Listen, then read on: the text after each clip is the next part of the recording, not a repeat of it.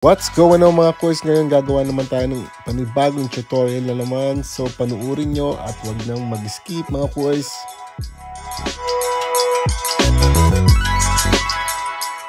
So yun nga mga boys, kung mapapansin nyo, wala tayong intro ngayon sa mga ina-upload nating vlog kasi kinopya ko lahat yung laman ng telepono ko sa computer at nadala yung intro ko. Kaya hindi ko maisingit. So hindi ko pa na ibabalik. So wala mo ng intro mga quiz. Pero okay lang yan. Pero bagong lahat, shoutout muna kay Street Barber PH. Salamat sa pagbati mo. Ngayon binabati din kita. So sinimulan natin yung paggugupit natin gamit yung 1.5 with the lever close. Ang gusto ng kliyente natin, kuya low fade lang pero ayoko nang mataas yung hagod. Kasi gusto kong pahabain na yung mga gilid-gilid. So ito yung isang matinding palaisipan paano natin gagawa ng magandang transition kung hindi na tayo, kung limitado tayo humagod pataas. So gagawa natin ng paraan yan. So pagkakasyahin natin yung low fade dito lamang sa 2 pulgada sa gilid na gagalawin natin. So maaring sa likod ay merong mahabang galawan pero syempre iba yung ang concentrated tayo dito sa gilid. So ito lang yung gagalawan natin. So simulan natin number 1.5 guard, then susundan natin siya ng number 1 guard, then aatakihin lang natin siya just below the 1.5 guard. So naka lever close tayo dito. So pinipilit natin hindi tayo makagawa ng linya. So kung sakasakaling nakaka-create tayo ng harsh line, then pwede naman natin i-open yung lever. Pero yung ginagawa ko dito, hanggat maaari, lever close lang tayo. Then, ang ginagamit ko yung base ng guard. So, kung makikita nyo, yung flat yung base ng guard. So, kapag hagod ko na sa taas, so yung lumalapat na lang is yung base ng guard sa ulo niya. Para hindi na tayo nakaka-create ng linya. So I first use my 1.5 guard to create the highest point of my fade. So I'll be doing down fading technique here. So I will follow the number 1 guard with the lever close, just a flick out motion, so we don't create any harsh line as so. But if you create one, then you can open the lever and continue blending. So shoutout muna pala kay Kuis Rusty Rosales ng Batangas. So ayan, binati na uli kita. So ingat mga Kuis, stay safe. Then shoutoutin kay Kuis Jerome Baladia. So next step here is using 0.5 guard, attacking again below the number 1 guard. So we are making down fading technique here. So we started 1.5 guard, then we use number 1 guard. Now we are using 1/2 guard. Again, flick out motion, so you can open the lever if necessary. So dito gumagamit na tayo ng 0.5 guard. Ganun pa rin tayo naka-lever close. So kung tutuusin, kung susundin mo yung proseso, magsisimula muna tayo sa lever open, then i-close natin para mas safe. Pero pinipilit natin maging magaan yung kamay natin para ma-blend natin kahit naka-lever close lang. Pero may mga cases na minsan nakagawa tayo ng mga linya, then huwag tayo matakot I mean, pwede naman natin i-lever open para ma-blend natin ng ayos yung ginagawa natin.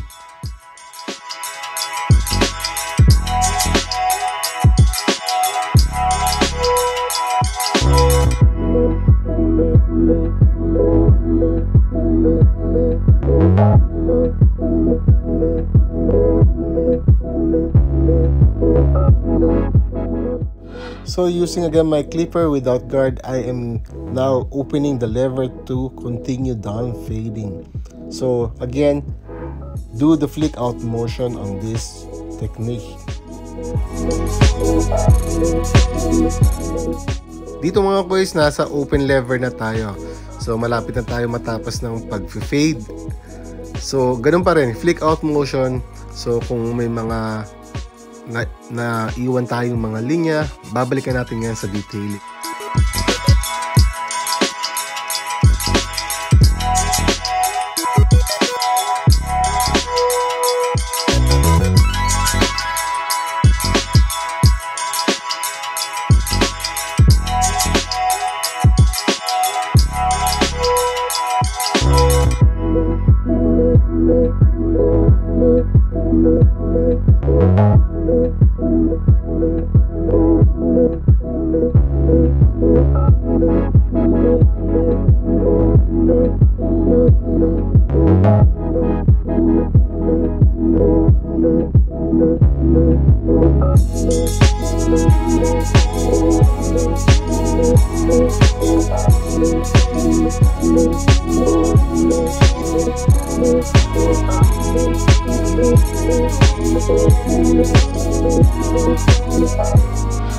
Now I am closing the lever so we can complete the down fading technique.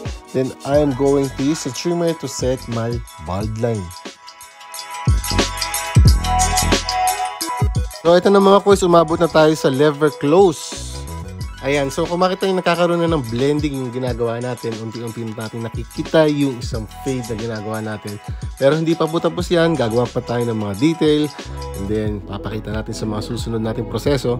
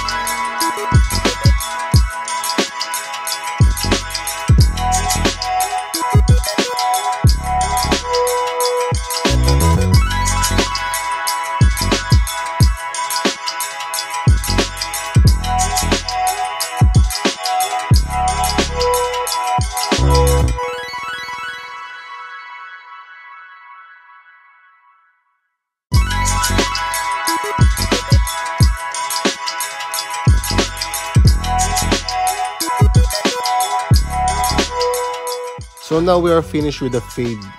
Then I want to go back to my 0.5 guard so I can make some details on this haircut. So playing with the lever, I want to knock down all the dark spots that I see on this haircut.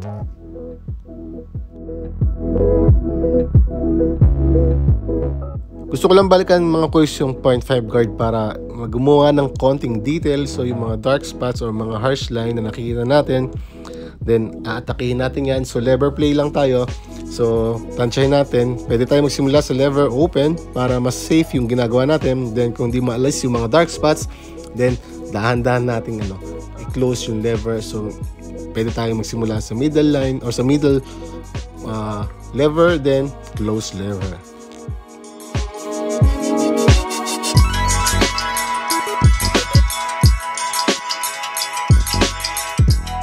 So again, this is a 2-week-old haircut. So I know this haircut, I did this before, so last 2 weeks ago, but he's back here to make another fresh faded haircut. So I'm just going to blend the top hair using my 1.5 guard with the lever open. So I'm not going to do any clipper over comb or scissor works on this haircut because this is only a 2-week-old, as I've said. So just a flick out motion, so I don't create any lines or any corners on this haircut. So yun na nga mga kuys, tatapusin na natin yung top blending. So ito, kung makikita nyo, si Kuis Donato, yan yung masipag nating magpagupit. Halos every 2 weeks ang papagupit yan. Kaya halos hindi na natin hindi humahaba yung buhok niya. Gusto lang niya fresh faded haircut palagi. Kaya 1.5 guard with the lever open lang, and then flick out motion para parang diretsong blend na kumbaga. Then babalik tayo sa number 1 guard para muli linisin yung mga ginagawa natin. Gagawa tayo ng mga details, and then sisimulan na natin yung bald area niya. So I just want to go back to number 1 guard so I can clean or make another detail on this haircut.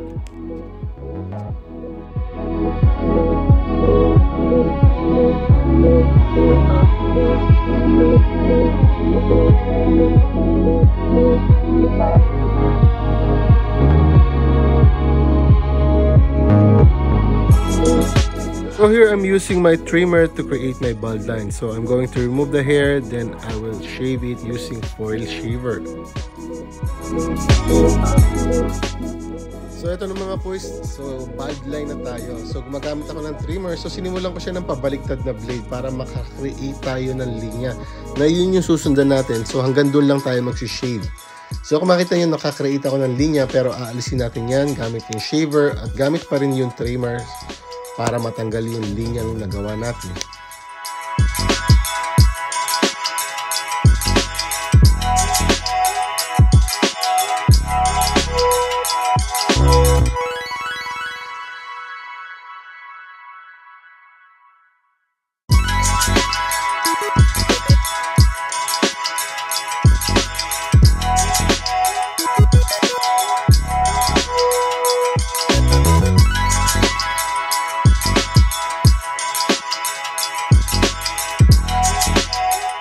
So now I'm using my Babyliss foil shaver to create or to completely bald this area. So this shaving or this foil shaver will create a very beautiful transition on this faded haircut. So dito mga boys, mag-i-stand out ang isang skin faded haircut kung makikita mo talagang sobrang kinis na yung yung bald area niya. So magagawa lang yan sa gamit ang isang shaver. So pwedeng optional yan mga boys kung wala tayong foil shaver. So pwede naman laba ha, pero iba yung texture na makikita nyo kapag gumamit kayo ng foil shaver mga boys.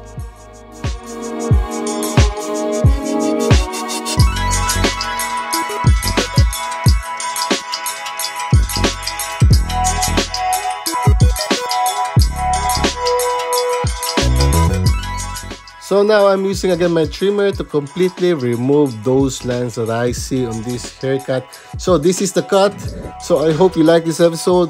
If you are new to this channel, please do subscribe. You can follow me on Facebook and Instagram. I'll see you there. Sampitz the Hobby Barber signing out.